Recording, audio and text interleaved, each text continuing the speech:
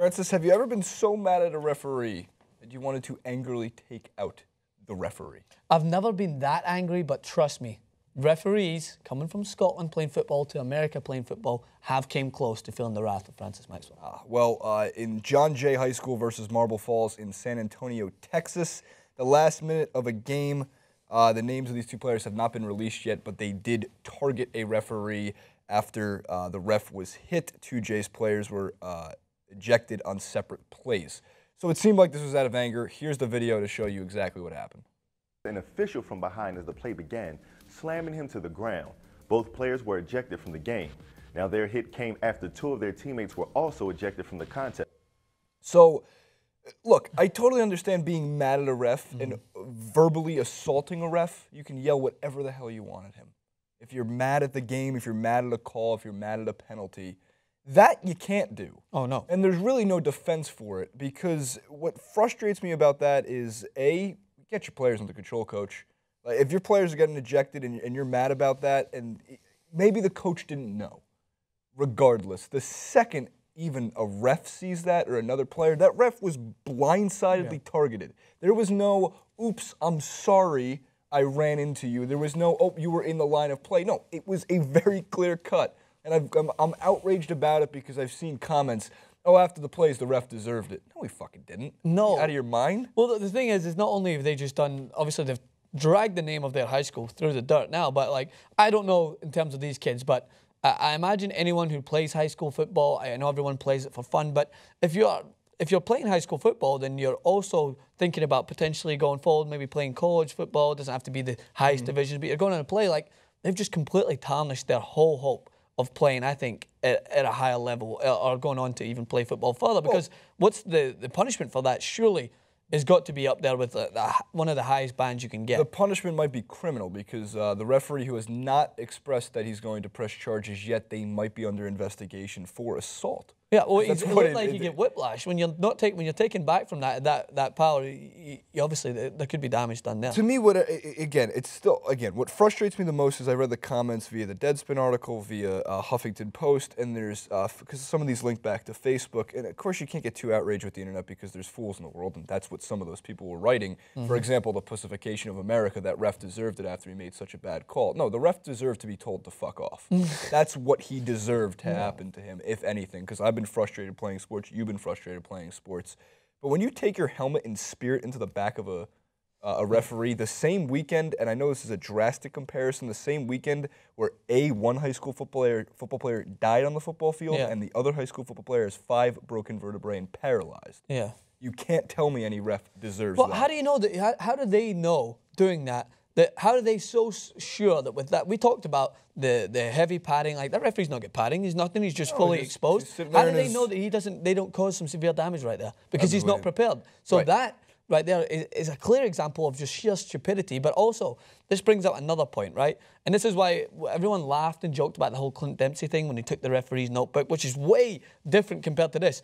But when you cross that line and you go and you physically are in contact with the referee, you're jeopardizing everything because they're there to try and officiate the game. And I know, trust me, I know how frustrating a referee can be. I got a yellow card and was suspended for a crucial game by yelling fuck.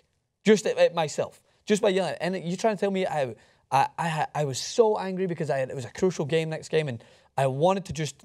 I mean, in your mind, you're like, I hate that referee. Oh, my God, I could just knock him out. But you restrain yourself because you're on a playing field and the game's there. If the referee wasn't there making these calls, and they're putting themselves out there, they're trying to help the game. Obviously, their calls, they see things different. There's no way you take action like that. And then people will make light of it. People will joke, oh, did you see that referee getting speared down? But when you start doing that and you start crossing line at sports, it doesn't surprise me that this happened in American football, where it seems like the only way to take out your frustration is through anger. Right.